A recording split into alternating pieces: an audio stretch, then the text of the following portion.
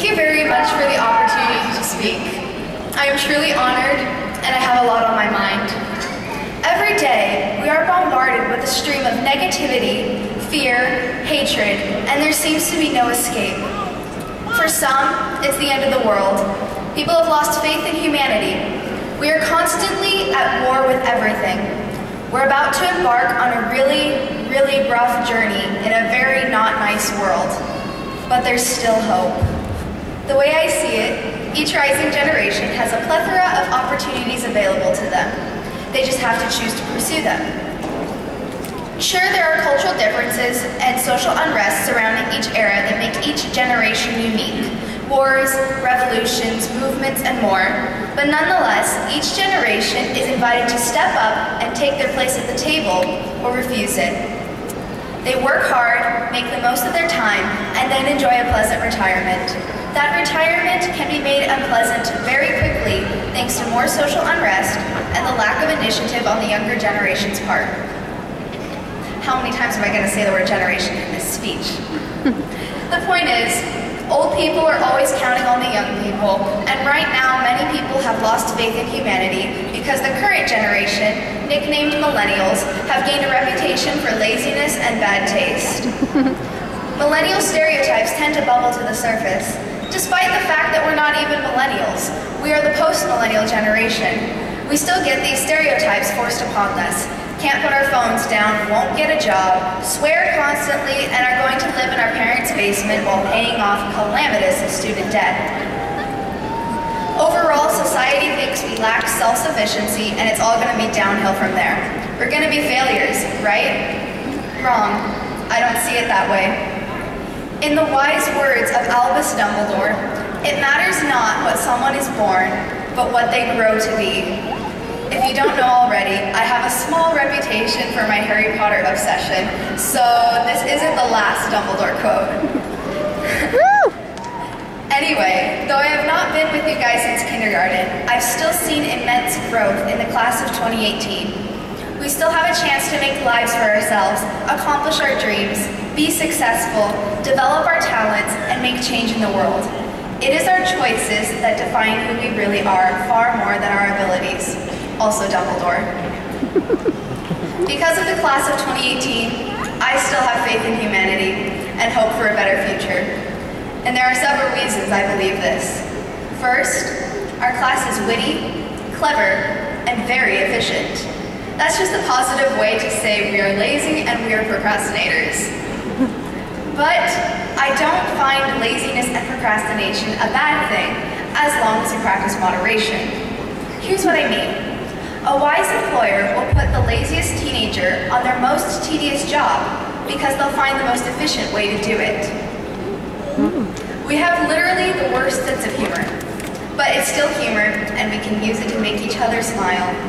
Yes, I'm talking about memes. Whether it's Tide Pods, Yodel Boy, Mr. Stark, I don't feel so good. Memes are so illogical and should not be funny, but in the right context and with the right audience, us, they're just hilarious. And we can instantaneously share it with each other and share it with our best friends to make them smile. Our humor, though it is the worst sense of humor, unites us. I've seen passion in the class of 2018, whether it's passion for acting, music, sports, engineering, service, faith, or whatever it is you love. I've seen how much you love it. We all have big dreams, but it does not do to dwell on dreams and forget to live. Passion is what turns our dreams into reality. Passion is what keeps us going. Love and passion are the world's greatest motivators. If we only have a passion for something, something that just calls for us, we will fight to keep it in our lives. The key to a happy and successful life is pursuing your passion. If you found your passion, pursue it, and you won't end up as some lame post-millennial in your parents' basement. Follow your passion, and everything else will fall into place. Individuality. I have met some very strong classmates who at the age of only 17 or 18 are already confident in who they are and have a strong sense of individuality. They figured it out and have decided to be themselves.